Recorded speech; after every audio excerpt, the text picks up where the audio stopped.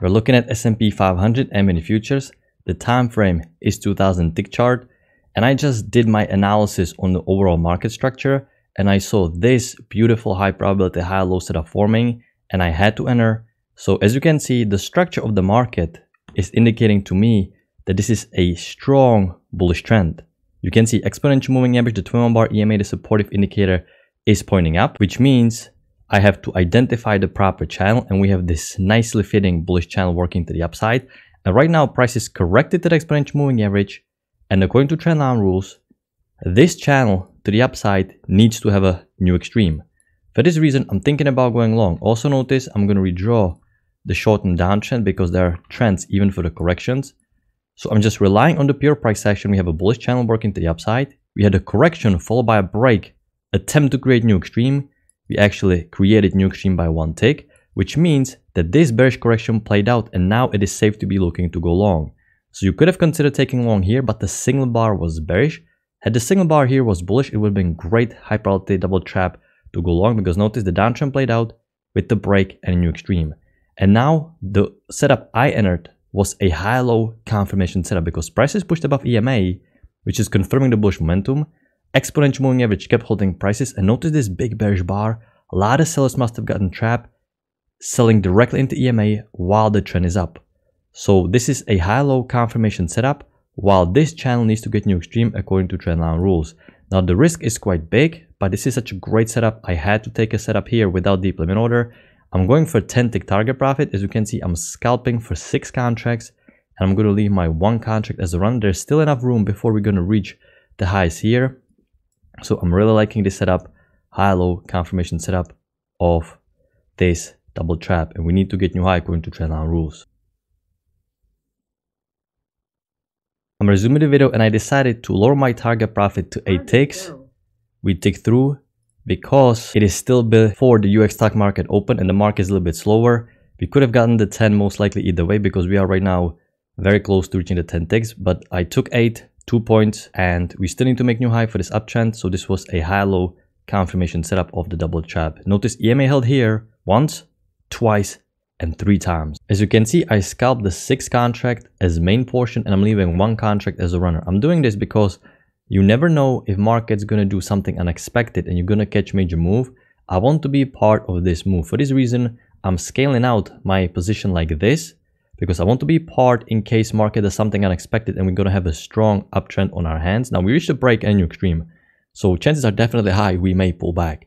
However, I'm combining the scalping aspect of trading with the swing aspect of trading. In this way, I'm really getting the maximum out of this setup right here because mainly this setup is great for scalp if we're going to reach new high, and in case we're going to catch a major trend, I'm going to leave the runner going. I'm just relying on the pure price action. We have a clear structure, no brainer, no conflicting belief. We have a break, new low, and after there's a push above EMA, basically only thing you're thinking about is looking for setup to go long. This is the best setup, the bread and butter, high-low confirmation of the double trap. You cannot go long just yet here because it's below EMA and the downtrend is in play.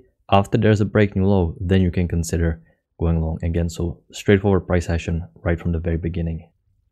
The stock market opened, and as you can see, our runner was stopped, but I was trailing it so I can squeeze as much as I can. I didn't expect such a massive reversal, but we did create break and new extreme. So you can see prices can correct or reverse. Downtrend played out with the break and new extreme. We had a congestion, bunch of bars stacked right next to each other. We have a counter trend triple test, which if the EMA is going to hold, I'll be interested in felt second entry short or second entry long, expecting for market to push higher because we have 1 bottom, double bottom, triple bottom, strong triple test, strong bullish bar. The overall sentiment in the market feels still quite bullish. So if we get a felt second entry short above the EMA and EMA is going to hold, this is important, there should be a good sign that we may continue working higher. So we just had the new high first entry long break lower and the second entry long at the same time new low first entry short second entry short failure. So we had the setup we were anticipating, the felt second entry short and second entry long, but it formed so bad below EMA. Look at the horrible bar. We also have 2 sideways legs up, so I'm just waiting. It's getting overall too congested. Okay, resuming the video, as we just had another high-low breakout pullback. Once I see triple test forming, you can see downtrend break new low, and notice how prices are struggling to break lower. This is where I'm adapting to a wider channel because there's just no bearish momentum. There is no reversal happening. Buyers are deeming this price level worthy. Everybody's buying here. You can see how they trapped all the sellers, and you have first entry short, second entry short failure. And this is right now breakout pullback, high low confirmation setup of the second entry long and a failed second entry short. So I'm going to mark it as a potential setup. Pay attention to price action. The fact that you have a break new low and you have this triple test at the bottom, you have triple test here, is a good sign that bulls are buying here. You have a failed second entry short. I could have actually treated this as a first entry short, second entry short failure visually, like a visual 2 legs, which is probably the reason why it rocketed higher like that. Now you can see we may actually reach the new high of this secondary channel. Zoom in the video once again as we had a nice 2-legged pullback. Notice the latest high is high, first entry long, pullback, second entry long, while this uptrend needs to get new high. But I had really ugly bearish signal bar, so I couldn't really enter this. If you have better bullish bar here, you want to take long here. Despite the fact that you have a small break new high, this is important because we talked about how to recognize that the momentum is shifting from bearish to bullish. After you pushed above EMA here and EMA held, you know that the wider channel is in play and you expect new high for the main wider channel. So you're just reading the price action, you don't need an indicator, and this was a decent 2-legged pullback. I'm just a little bit bummed the signal bar was ugly because this would have been otherwise a great setup. The thing I can do, I need to follow the rules. So I have a almost new extreme and I'm going to be expecting a correction for a little bit here. After uptrend created new extreme, we had a failed second entry long reversal pattern, new high, first entry long, second entry long failure, and now it is okay to count for second entry long to fail. It is okay to count for second entry longs to work as long as this uptrend is in play. After this uptrend created new extreme, then we switch and we count for failed second entry long. So we had reversal pattern, but this was exactly around the news. And you can see EMA is flattening a lot. And I'm starting to draw a trend range structure because we are starting to be in a little bit of a consolidation. And this is how you can see the price action after new extreme reversed. And now we had a failed second entry long. There would be a nice second entry short, but we only had the first entry short. And now even the downtrend created new extreme. So I'm just going to mark the new extreme. We'll see what's going to happen now. The reason why I'm not buying just yet is because the range is not fully confirmed. We may have a break and new extreme and just a potential reversal. You can see from the top all the way to the bottom, not a single close above EMA. So this was quite a substantial push down. For this reason, I'm not really picking a bottom. However, you can see buyers are starting to deem this price level worthy because this is where the triple test formed. But this downtrend was quite strong. So you never know if there's going to be second leg to new low or how many pushes you're going to create. So for this reason, I'm just waiting. It created a very strong push up. This channel needs to get new extreme. So I'm looking for 2-legged pullback, second entry long at the exponential moving average. You have a first leg down, first entry long. Let's see if prices can create the second leg down to EMA and offer me a second entry long 2-legged pullback. This was quite a strong momentum. So right now I'm anticipating the 2-legged pullback, second entry long. If we correct to the EMA, the second entry long would also be a failed breakout out of this congestion because right now we have overlapping area congestion, but I'm afraid it's not going to pull back and it's going to create new high without giving us a chance to get in. So we can see so many matching highs. This is overlapping area, basically congestion, and the failed breakout would have been great, larger 2-legged pullback.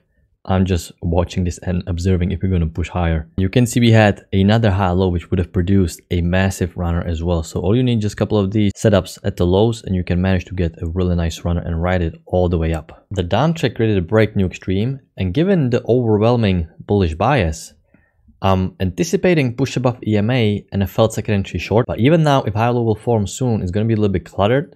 So however, we have a congestion. Once again, I'm not touching anything while we're in a congestion.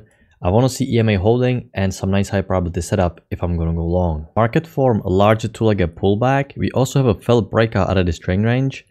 I'm looking for failed second entry short above the exponential moving average. I'm not taking high low because it is below EMA and the bearish correction may not have played out. I want to see prices staying above EMA to confirm the bullish momentum. Pretty much I cannot tell either way. So only way for me to trade this right now is lean more bullish. I zoom in the video as I was thinking about entering the high-low breakout pullback because we had a congestion, high-low breakout pullback, but it ended up finishing in the middle of the bar with the bearish stem. So I'm waiting and not entering so far. So we have new extreme, first entry long, pullback, second entry long, but the second entry long is far from EMA. There's a gap, so I cannot take it.